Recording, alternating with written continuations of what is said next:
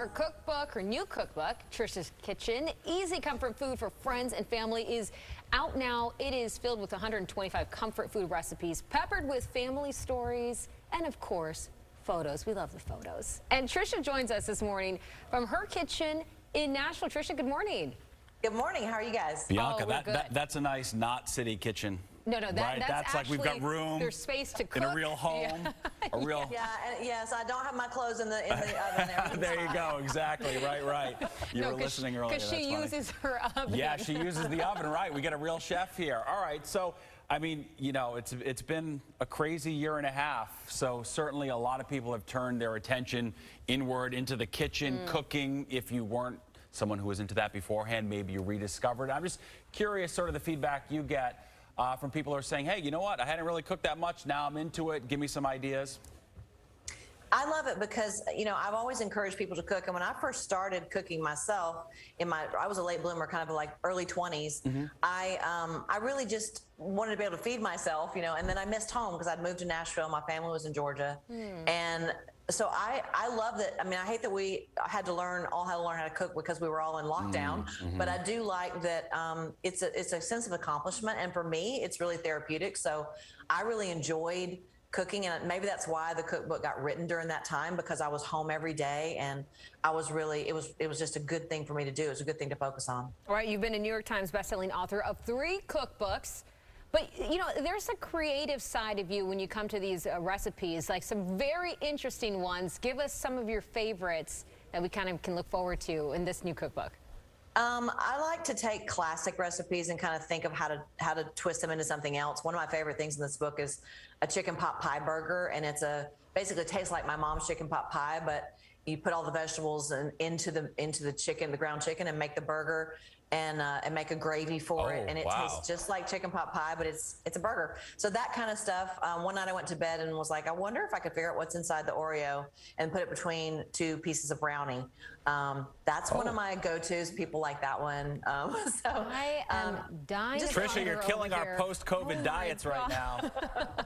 Well, you don't eat it every day, right? That's the key. No, you're right. And then you have like a grape the next day, and you're balanced. Yeah, right. You gotta pick your battles for sure. That is definitely true. All right, so I understand you've got a donut recipe set up and ready to walk us through that. Why don't we do that? Yeah, this is really something that's really simple. And somebody asked me yesterday, do you have something for kids to do? And this is a really good recipe to do with your kids. You can make a fresh homemade donut, which there's a recipe in the book for, but you can also, if you're not feeling that, you can buy just plain donuts at the store, and that's totally acceptable. No judgment from me on that. And you make a really simple glaze that's just powdered sugar and liquid coconut oil. That'll help this frosting dry on the donut.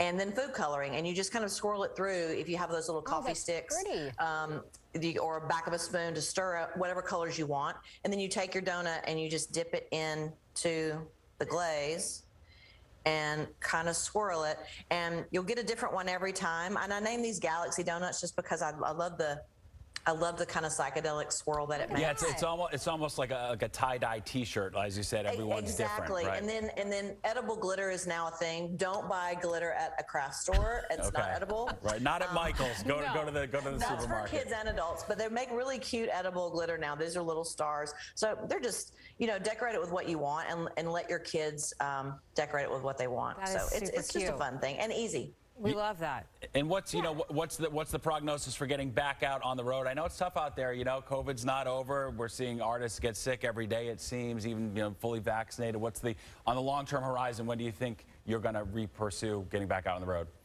I think for Garth and myself, it's an overabundance of caution. We just want everybody to be safe, and we want to hopefully get to a place where there are more people vaccinated than not, so we can all go to a show and enjoy ourselves and not be worrying about all those things. I think that's a little ways off, but I think we'll get there.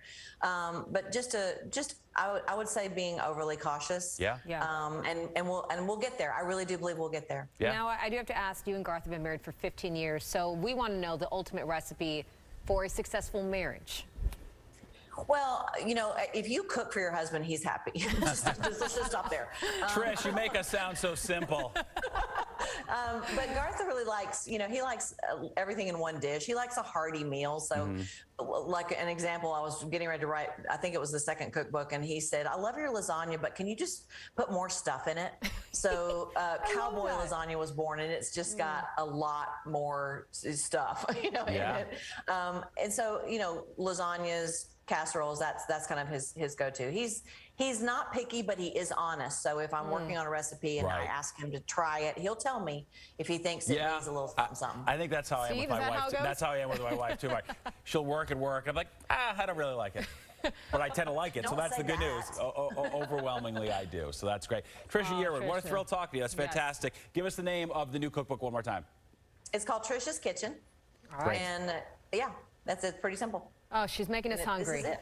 I'm real hungry. Yeah. Some donuts, it's a struggle eating right on this schedule to Yeah. begin with. Now we get those donuts. I'll overnight you a donut. You'll be fine. All right, We'd appreciate very it. good. We appreciate it. Thanks, Trish.